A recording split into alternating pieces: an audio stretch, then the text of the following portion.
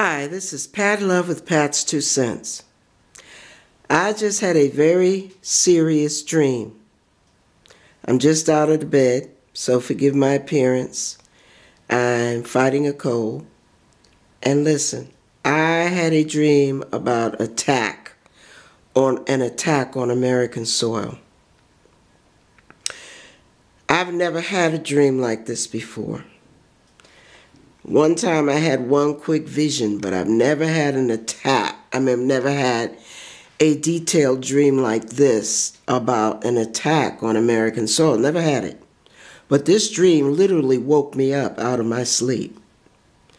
Now, in this dream, I was upstairs in what looked like an apartment. And the TV was on.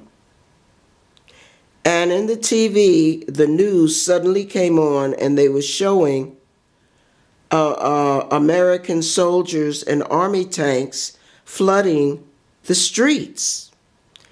And the first thing I thought of was, something's going down. I better go to the store and get a whole bunch of water. I remember saying that out of my mouth. I came back. And I went downstairs. I didn't come back. I went downstairs. I didn't get to the store. I went downstairs and went out the gate. And I looked up the street to my left. And over the horizon, there were like hills in the background. I don't know if they were mountains or hills, but they were something in the background. And then there was a cluster of buildings all at the, between us and the mountains, up in the mountain, or hills or whatever. And all of a sudden, these planes are flying from that section up in the sky. They're not going up. They're already up there. And it's a slew of them. It looked like 50 to 100 of them, all clustered together in a line of about maybe 6 or 7 rows of planes. And they were so high up, they looked small, but I knew they weren't jets. I don't know what country they came from. I don't know. I thought they were ours getting ready to go defend our land. But guess what? As soon as about maybe the first 20 went overhead, or maybe the first 40, all of a sudden, big explosions started going off simultaneously. It almost looked like one massive explosion, but I could tell by the sound it was a bunch of explosions. It was not a mushroom cloud, but it was a bunch of explosions. Now, the scary part was this. In this particular dream, when I saw the planes going overhead, I looked to my right, and all of a sudden, our streets are not filled with our soldiers anymore.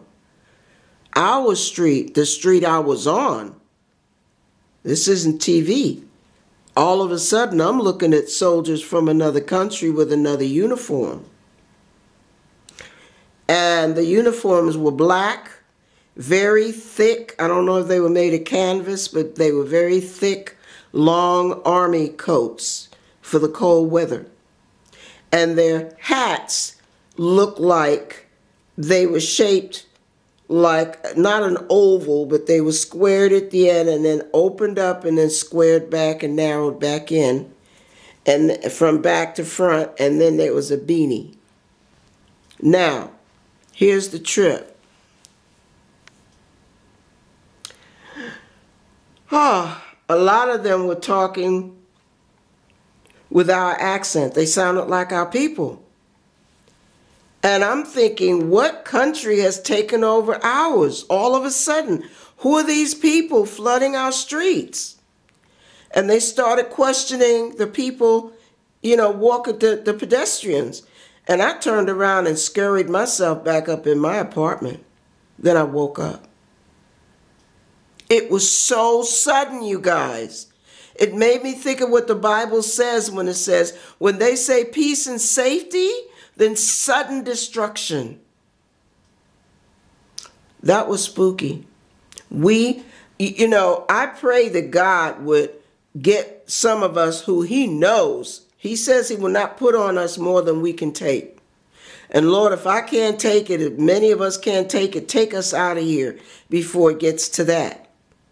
But if you want us to be here, to be a beacon until you come to get your people, give us the courage, the strength, the inner strength, the fortitude to go through this stuff in faith, not in fear.